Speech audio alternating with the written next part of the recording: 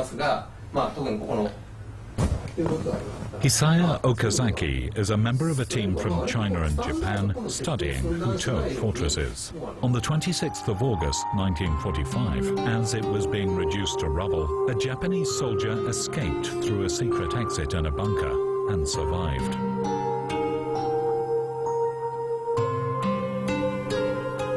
That soldier was Tetsuo Okazaki, Isaya's father.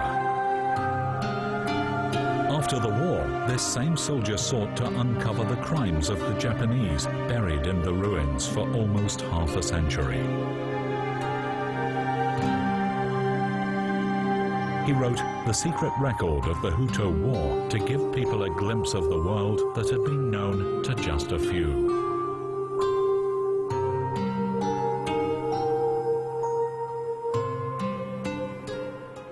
因为这本书呢，它是冈崎先生的这个亲身所列，就是他自己的一本回忆录，也是他自己的一个真实的感受。他基本上就是把这个虎头要塞的这个从它的建设，它这个还有它这个整个这个规模。 他基本上呢，就是进行了一个比较全的一个概述。で、それを明らかにした最初の人間として、やはり古都要塞やそれを含めた多くの要塞の悲劇をやはり知らせなければならないと。父が死ぬ時にそういう話を聞いてね、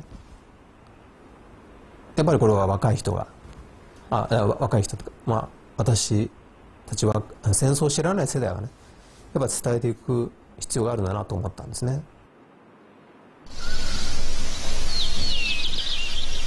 Hutto is located on the mountain of the same name. It's in the Wandar mountain range and faces the Ussuri River.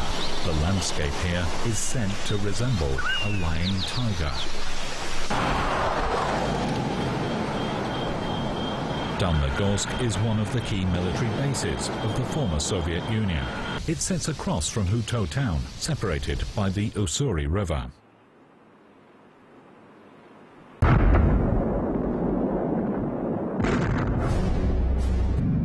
After the 9/18 incident was staged by rogue Japanese soldiers, northeast China was seized by Japanese expansionists.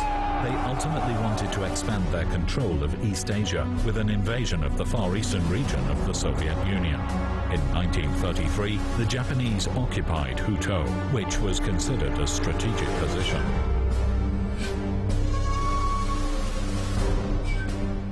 对岸苏联这个大部分这个一些军事设施，包括伊曼市的 西伯利亚东里的铁路桥，在虎头这个5座山头这个丘陵这个高地上呢，一望都能看到。古都の要塞の目的はシベリア鉄道を破壊して、あそこが一番中国から満州から見たら一番近いんです。シベリア鉄道が。それでそこで 遮断してウラジオストクとモスクワの方との間を断ち切ると。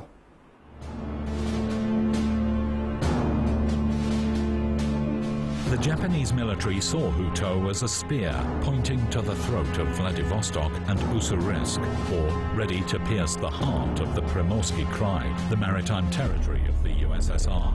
It was a lifeline for the Soviets and the weakest link in the Trans-Siberian Railway.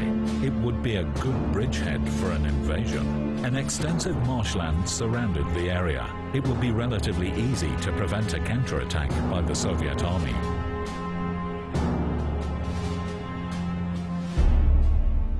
这些图啊，就是现在在日本呢解密以后，虎头也就是当年虎林详细的这个分布图。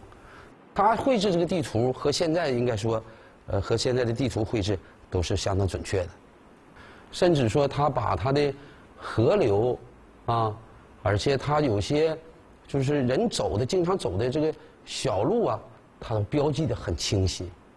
所以说当这个群战以后，他进行虎头要塞建设等等他节约了很多时间。 The Japanese army deployed a large force to the China-Soviet border.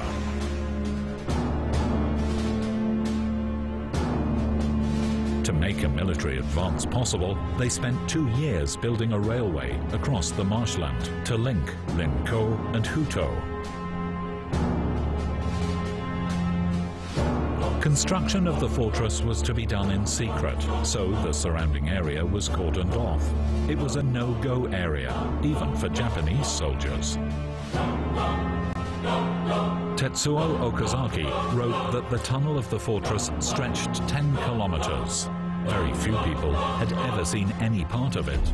Even the residents of the area were moved far away.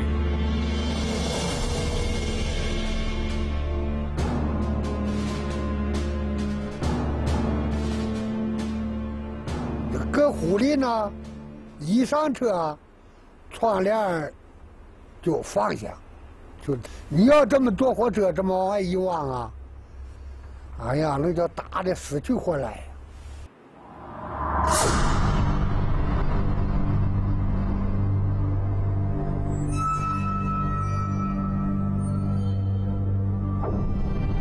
A major fortress was built in Huzhou.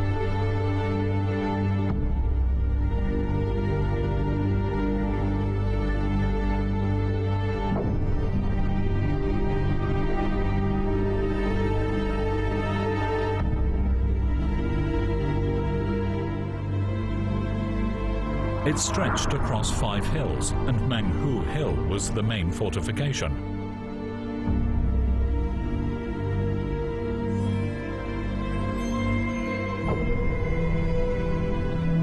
With Hudun and Hubei as the wings.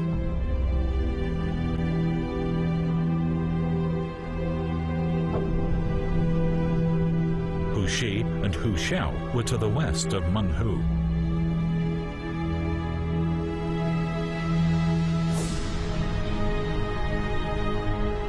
The main body of the central fortress was 12 kilometers by 6 kilometers. Beneath every hill there were tunnels reinforced with steel and concrete, making them almost impenetrable.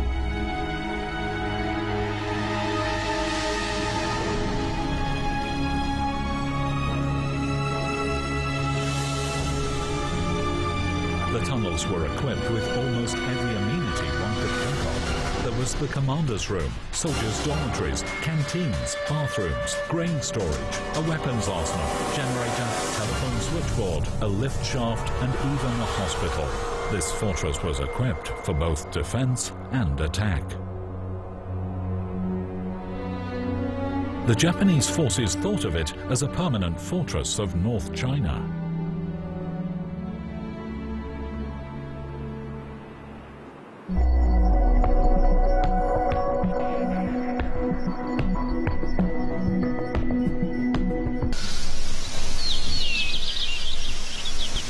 Menghu Hill was the hub of the fortress and the command center of the Japanese Border Defense Force.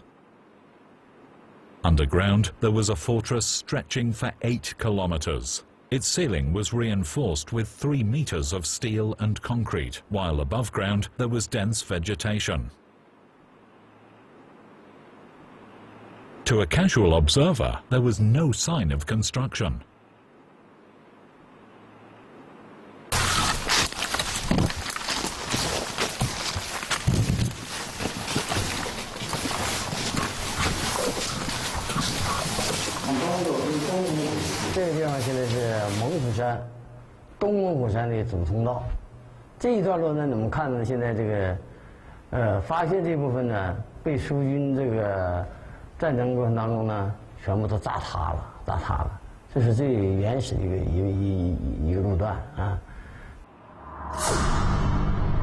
The enormous cave fortress was linked by a series of corridors connecting every room. The rooms were highly functional and intricately designed right down to the last detail. 我们现在这个房间呢，是这个地下要塞个发电室。发现是这个墙壁上写有这个注油口啊，注油口3个字儿，因为当时他发电是用的柴油机，柴油机需要燃料，需要油，这阙呢就加有注油口，是指的这个位置。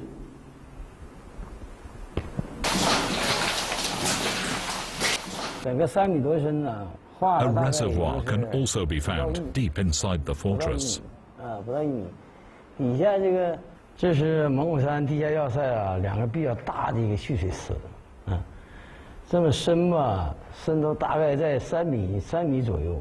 底下那个冰层啊，你现在看还能看到呢。它主要是要塞在战时当中呢，供这个士兵的饮水。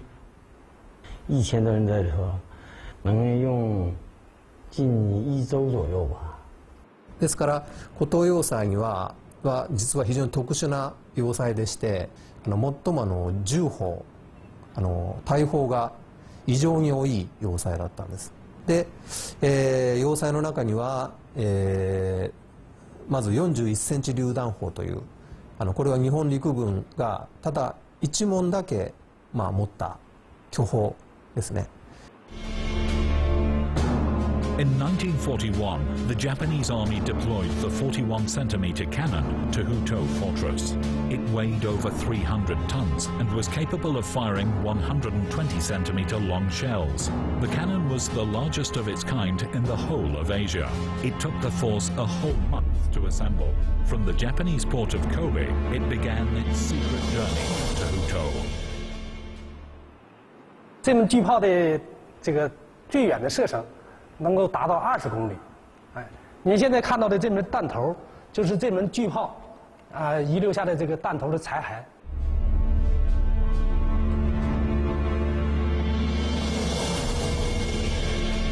The Japanese army located the large cannon on one side of Menghu Hill.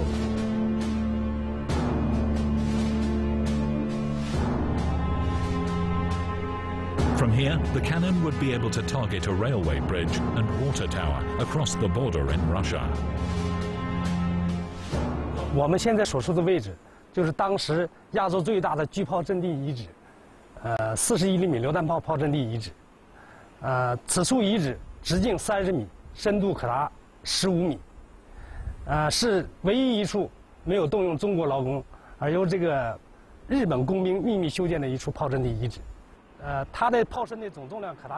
massive cannon became the signature weapon of Hutto Fortress.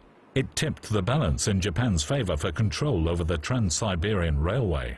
Tetsuo Okazaki's book recalls the massive gun turret, rising 15 meters above the ground. It was 30 meters in diameter, with a 4-meter-thick wall made of steel and concrete.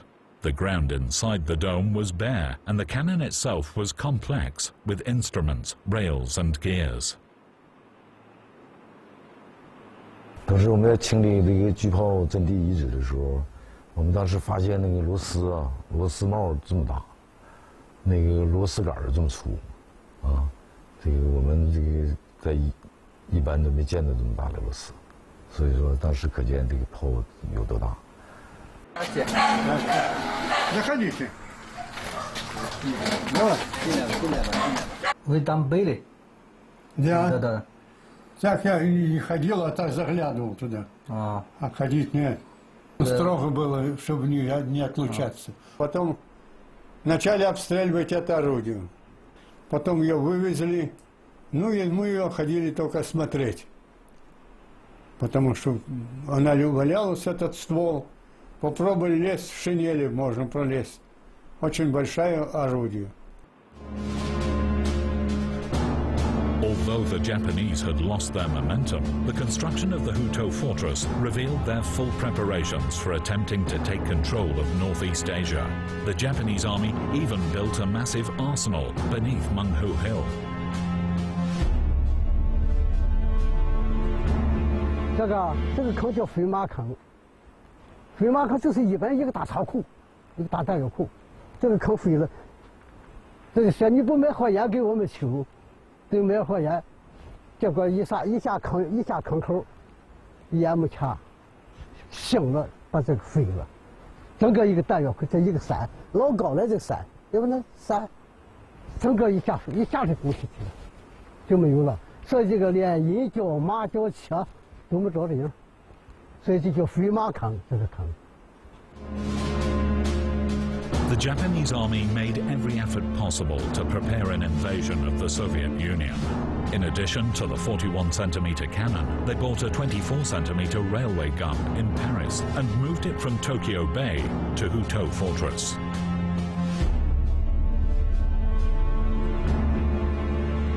咱们现在前往的就是24厘米加农列车炮阵地。现在这个位置就是当时的火车道。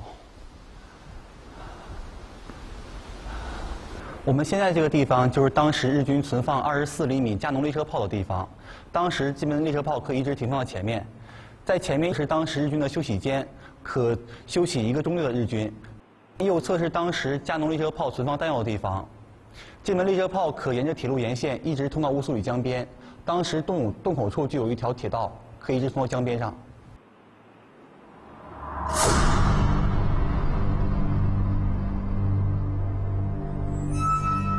This large reinforced concrete tunnel was built at the bottom of the hill. Measuring 75 meters in length and 5 meters in diameter, it was large enough to accommodate the train. The facility would allow heavy artillery to bombard the Soviets across the river.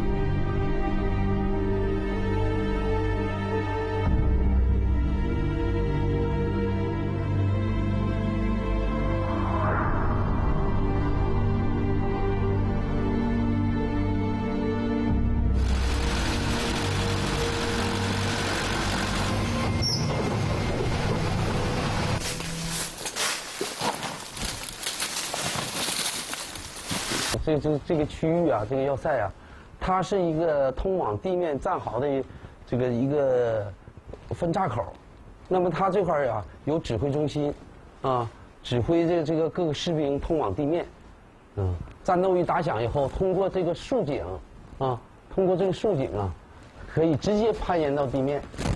那么这块呢，也可以直接到达阵地。 Two hills to the west of Menghu Hill supported and reinforced the main fortress, but were no less formidable.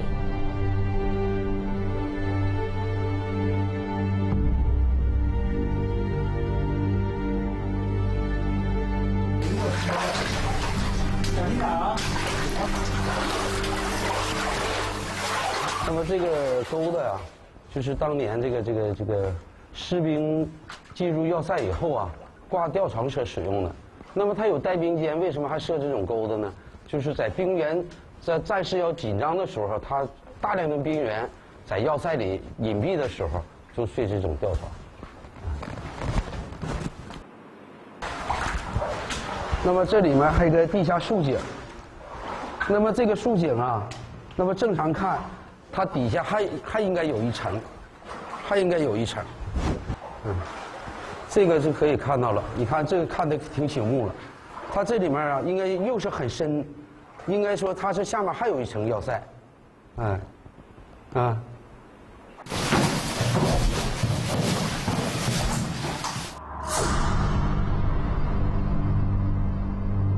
，Hudong fortification is to the southeast of Menghu Hill.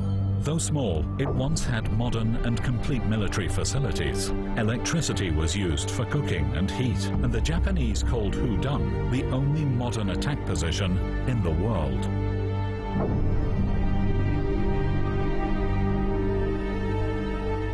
锅是当时日军所用的这个原始的一个锅，它这个锅非常有特点，它是双层夹层的，里面是熟铁，外面是生铁，因为日本人喜欢吃米饭。 它们这个夹层的目的就是说不糊锅底，就相当于我们现在的这个不粘锅，所以说它当时设计的非常先进。我们再往上看，这是它当时的一个设计的一个排气孔，这个排气孔也非常有特点。这个排气孔它当时设计的是一种 U 字形的这么一个排气孔，这个气可以排进去，但是外面的东西你，比如说当时发生战争之后，它的手榴弹呐、毒气弹呐，它进不到这个要塞里。 不可能直接扔到要塞里，只能从这 U 字口扔不进来。所以说，就是这整个这一套设备，厨房的这套设备，就是我们现在来看也设计的是非常先进。日本在这个东北地区所的话呢是吧，建立这些要塞，它的规模还是非常庞大的，设施是非常的话呢是吧齐全的，它的就是说它的功能也是的话呢是吧，在当时来讲也是非常实用性是非常强的。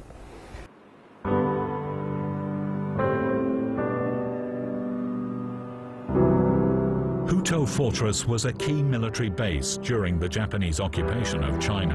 Following the war, it was preserved as a historic site.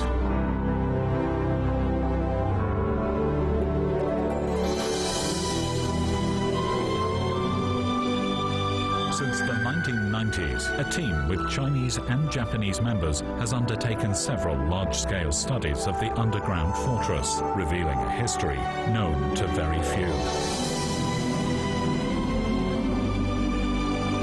いきなりその日本の平和な町からいきなりそのね骨が散らばってまた残ってるようなトンネルの中にね入っていってもびっくりはしますけど、それがどういう意味を持つのかっていうのはなかなか私たち戦後世代ですからよく分からなかったんです。それは見て分かるもので戦争の傷跡を非常に象徴的に示すものです。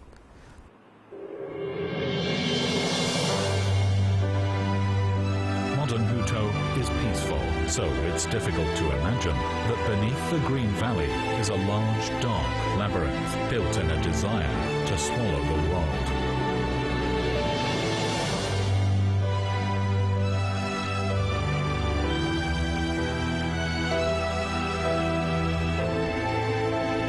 Time moves forward, and no one really knows how many secrets remain hidden. Though the fortress stands empty, its history remains firmly in the minds of the Chinese people.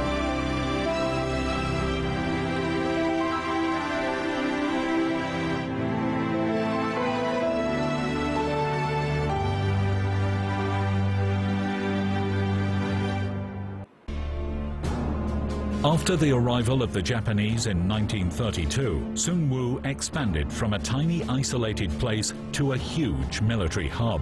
All of this would happen in just 10 years. This highly equipped military facility could hold an army of 100,000 and was as a launch pad for invasions of other territories. It even gave birth to a saying, "Big Sun Wu" in small Harbin.